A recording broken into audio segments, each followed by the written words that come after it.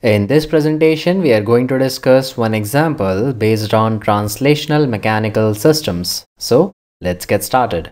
Find the transfer function x of s over f of s for the system given below.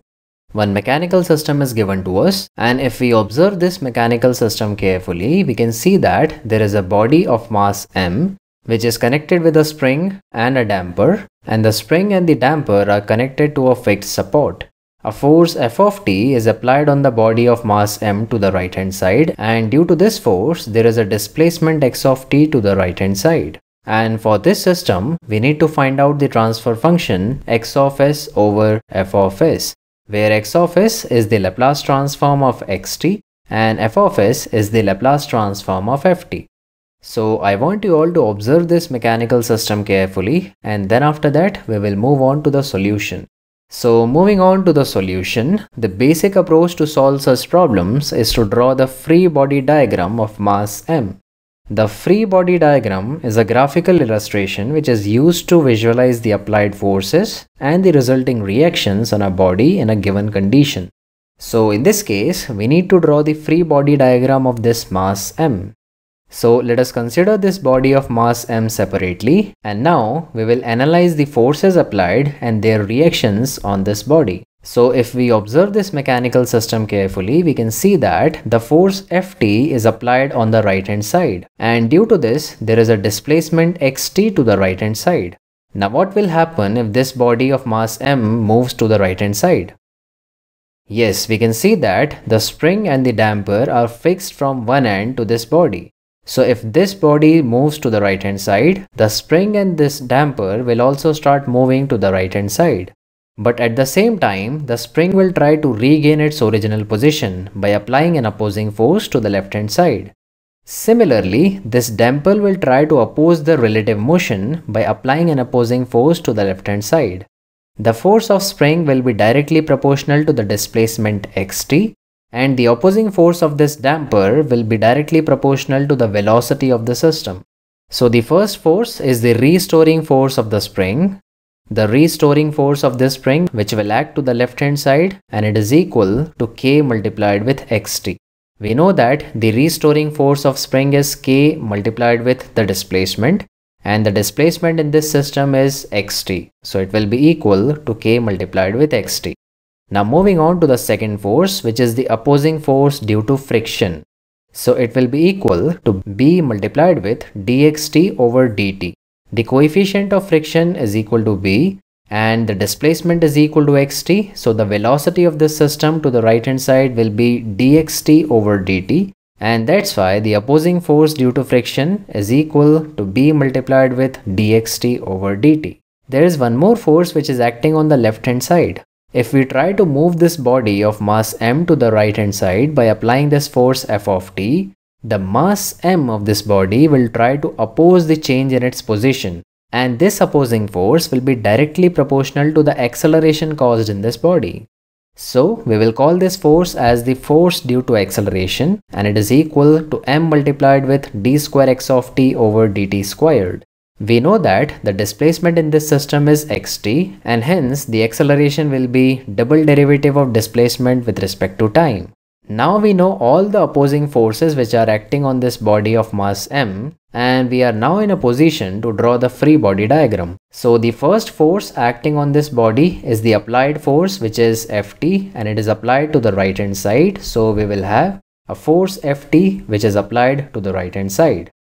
And due to this, there is a displacement in this body of mass m to the right hand side, and the displacement is xt, which is given in the example. Now due to this force Ft which is applied in the right hand side, the first opposing force is the restoring force of spring, which is equal to k multiplied with xt. So we will have a force k multiplied with xt which will act to the left hand side. Since this force is an opposing force, so if this force Ft is towards the right hand side, this will act towards the left hand side. Similarly, the second opposing force is the opposing force due to friction, which is equal to b multiplied with dxt over dt. So we will have the opposing force of friction to the left hand side, which is b multiplied with dxt over dt. In the same way, the third opposing force is the force due to acceleration. This is the opposing force of this body due to its own mass, which resists the change in its original position, and it is equal to m multiplied with d square x of t over dt squared. So we will have an opposing force which will again act to the left hand side, which is the force due to acceleration, and it is equal to m multiplied with d square x of t over dt squared. So these are the total number of forces that are experienced by the body of mass m, and hence we can say that this is the free body diagram of mass m. We will now use this free body diagram in order to calculate the equation of motion. So this is the free body diagram that we created in the previous section, and we know this is the applied force f of t to the right hand side, and due to this force there is a displacement x of t to the right hand side. And there are three opposing forces. The first force is the restoring force of spring, which is k multiplied with xt. The second opposing force is the opposing force of friction, which is b multiplied with dxt over dt. And the third opposing force is the opposing force due to acceleration, and this is the opposing force of the body due to its own mass, and it is equal to m multiplied with d square x of t over dt squared. Now, according to the Newton's law of motion, we know that sum of all the forces acting on a body is equal to 0. So we can say that sum of all these four forces acting on this body is equal to 0. We are now in a position to write the equation of motion for this body. But note that some forces are acting to the right hand side and some forces are acting to the left hand side. So which forces we should take as positive and which forces we should take as negative?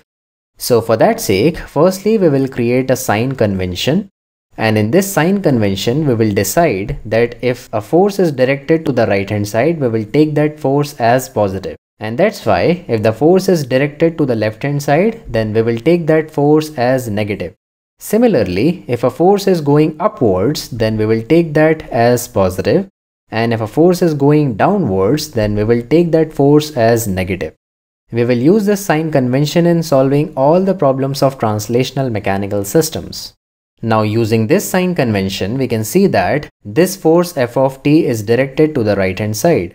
So we will take this force as positive. So we have f of t as positive. Now we can see this restoring force of spring kx of t is directed towards the left hand side. So we will take this force as negative. So we have the restoring force of spring as minus kx of t. Similarly, this opposing force of friction is also directed towards the left hand side, and we will take this force as negative. So we have the opposing force as minus b dx over dt. In the same way, the force due to acceleration is also pointing towards the left hand side, and hence we will take this force as negative. So we have minus m multiplied with d square x of t over dt squared. Now we can see we are done with all the four forces which are acting on this body, and hence we can say sum of all the forces acting on a body is equal to 0. So the algebraic sum of all the forces acting on this body will be equal to 0. And this is the equation of motion for this free body diagram.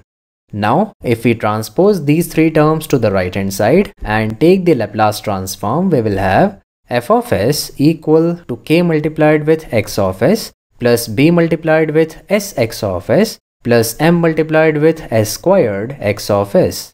In this equation, x of s is the Laplace transform of xt, sx of s is the Laplace transform of dxt over dt, and s squared x of s is the Laplace transform of d square x of t over dt squared, and f of s is the Laplace transform of ft.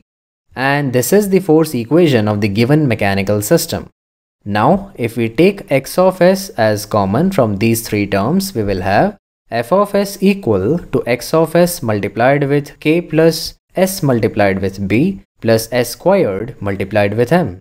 Now in this example, we were asked to find out the transfer function x of s over f of s. So if we take the ratio x of s over f of s, we will have x of s over f of s, which is the transfer function of the given mechanical system, equal to 1 over m multiplied with s squared plus b multiplied with s plus k. And this is the transfer function of the given mechanical system. I hope you got this. This was a basic problem. We will take some more conceptual problems in the upcoming lectures. As of now, we are done with this lecture. Thank you for watching this lecture. I'll end this one here. See you in the next lecture.